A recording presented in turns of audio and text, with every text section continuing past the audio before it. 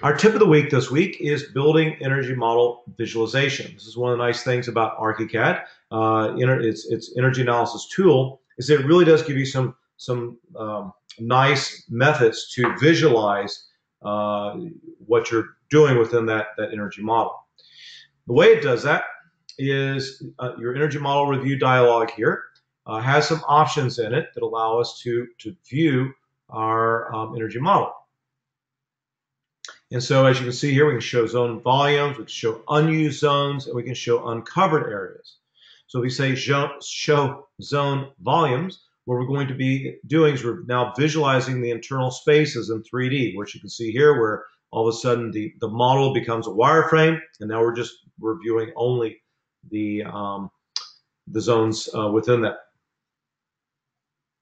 If we use show unused zones, this will actually highlight, as you can see in this particular graphic, it will highlight visible ARCHICAD zones that do not belong to any thermal blocks in your building energy model. So if you've gone through, you've defined your energy blocks, your thermal blocks, and maybe you missed a space, this is a really great way of going through and making sure that you've actually assigned all the zones to thermal blocks in the building.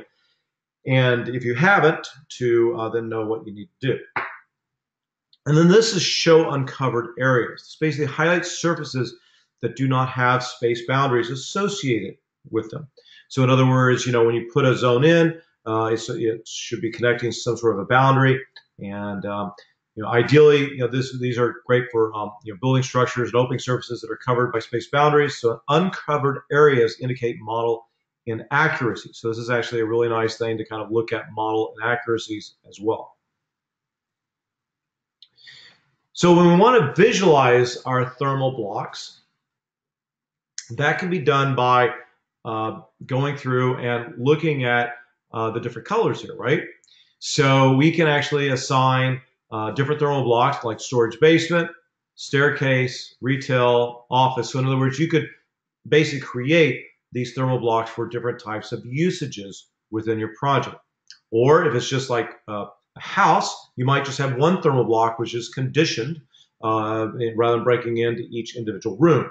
And typically that's kind of what I see happen. Is usually, unless if you have a big project like a commercial project, then you're probably going to want to break it up as office space, maybe retail space different, staircases different. That makes a lot of sense. But if you have a space, a house like a home, a residential project, then you're probably just breaking into one big thermal block for your conditioned space versus your unconditioned space. Model elements that are not shown in the wireframe. So here you can see when we go to our thermal blocks here, if I click the staircase, it's just going to select only the stairs within these thermal blocks, right? Whereas here, I'm seeing all of my thermal blocks when I select them, okay? Or I can go on my tree view, which allows me to actually, again, select individual parts. So if I just want to select, for example, that retail store, it's going to show me just that area of that thermal block. So these are just different ways that you can visualize the thermal blocks within a project.